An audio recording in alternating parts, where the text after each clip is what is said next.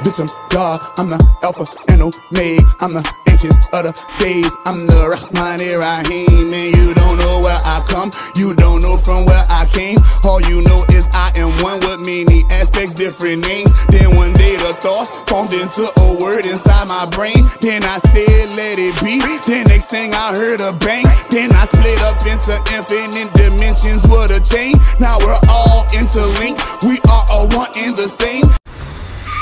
Okay, cool. And in a lot of those cases, the details of the deal still favored the independent artist, because I'm in a position where I can tell you what I'm not going to give of myself and what I'm going to accept and what I'm not going to accept. And the labels had to ride with that if they wanted that artist. Right. Thanks for breaking that down. Let's talk about the Eminem.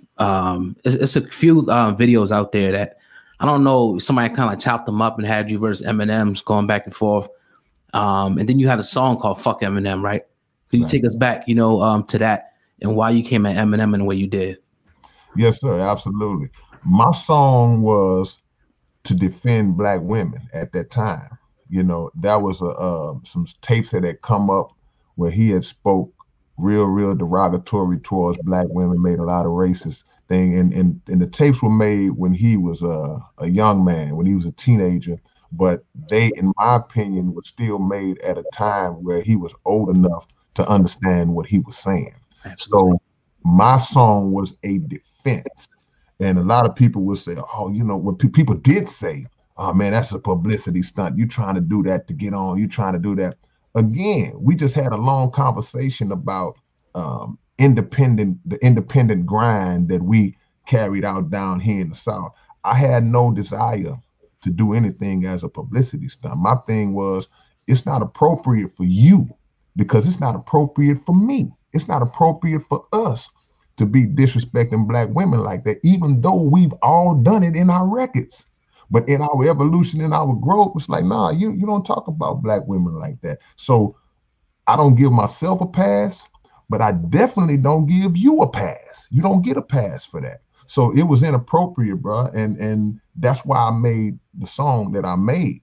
And people didn't like it because people were fans of his, and rightfully so. He's a great artist. And so, but they didn't understand my reasoning behind doing it. It had nothing to do with any type of ulterior motives to elevate myself. It's to say, hey man, don't do that. You don't get to do that. You said you were protecting Black women in that record, defending Black women, and now we hear hashtag defend Black women or protect Black women is very, very popular now. And although it's a very serious situation where we see a lot of Black women not protected, and it's very true, we have to, I feel like now they're using that hashtag almost as a weapon, as a joke, to pit the Black man and Black woman against each other. For example, Meg Thee Stallion went through something last night. I guess she got a little to an altercation with her boyfriend. It's all over the place. Academics goes, oh, we got Meg going through something, hashtag protect Black women, almost like it's a joke, almost jokingly, like, okay, now we're putting a mockery on it. This is what I was kind of afraid of. What do you think about that when we see things on social media that are seemingly looking to protect or promote Black, but in a sense are looking kind of to mock it? In my opinion, how do you feel about that? Yeah, we have to stop being our own worst enemy. And we have to stop trying to do things, in my opinion, to get views and likes.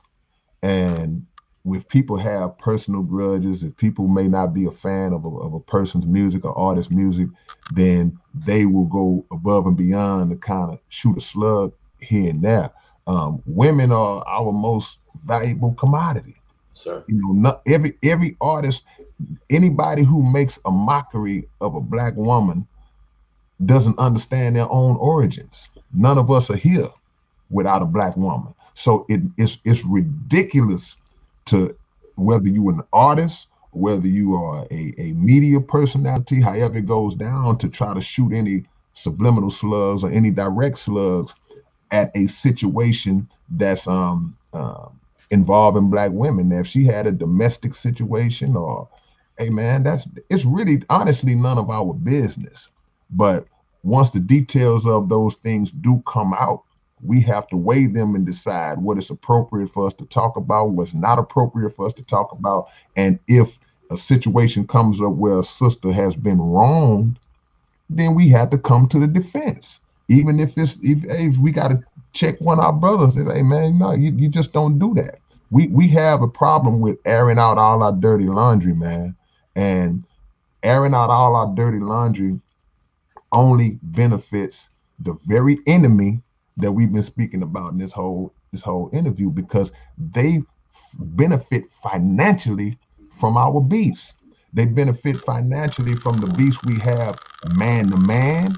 You know, I'm sure millions was made off Tupac and Biggie beefing back in the days, but also millions can be made off modern day artists as well. You know, if Meg has an issue with somebody, or if she has an issue with another sister, however it goes down, the labels sit up like this, and like, this is an opportunity for it to be very lucrative for us financially. We have to recognize things before they happen. Even if we have a personal situation, it should be a situation where I should be able to call somebody. Somebody should be able to call me and try to figure out how can we prevent this from blowing up, because everybody's going to latch on to the controversy. Unfortunately, the media is going to latch on to it for the story.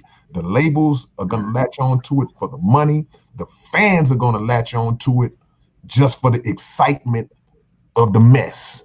Yeah. So we got to see things coming down the pipe before it happens, and not allow ourselves to fall in them kind of traps, bro. What do you think you rank as far as the greatest of all time, especially in Texas, but overall, what do you think you rank? Because I mean, your lyrics is crazy. People sit down and listen to you. Like, even when they put you against Eminem, it was like everybody was going with you. You know what I'm saying? So how you feel about that? I don't know, bro. One thing I say when we had those kind of conversations, it's not even my place to rank myself. It's not my place to rank myself. I try to be a person who, first of all, I thank God and I appreciate anybody who ranks me anyway. That's first and foremost. But I try to be a person who does my best to let the work speak for itself. And by me being an independent artist all these years, I'm not known like that. People don't know me, you know. Mm-hmm. So the people who know me, those are people who have they either stumbled across me, they were referred to me by somebody else, or they just know me from knowing me. But I can't rank myself. My statement always is, as long as I'm in the conversation, if it's 100 people in the room and one person mentioned me, I'm grateful for that. Now, to really give you the answer that you might be looking for, if as it relates to my confidence, right, in terms of my ability, I put myself with anybody. You know, when it comes, I got a pen in my hand, right? When it comes to one of these, I don't fear anybody. I'm not intimidated by anybody. I feel like I can hold my own against anybody, and my body of work would bear witness to that, because I'm sitting on over 50 albums, and 50 albums with a consistent delivery of what I believe to be high level lyricism. Yeah, you know, consistently. You know, when you got guys who this the competitive spirit coming out of me right now, bro. So forgive me. All good, man. Guys in the game who are great lyricists, top lyricists of all time. I concede that 100%. But they may only put an album out once every 3 or 4 years. You know, especially once they really start elevating. They don't drop every year. But even if they drop every year, which is great for the fans, I'm dropping 2 or 3 a year on average. New material, spontaneous material, not stuff I had sitting up in a vault. Spontaneous, brand new material, throwing punches in bunches. So to be able to maintain that level of consistency with the releases, and be able to maintain the skill level to not have a drop off quality wise, that's all I'm gonna say. What does Eminem rank for you?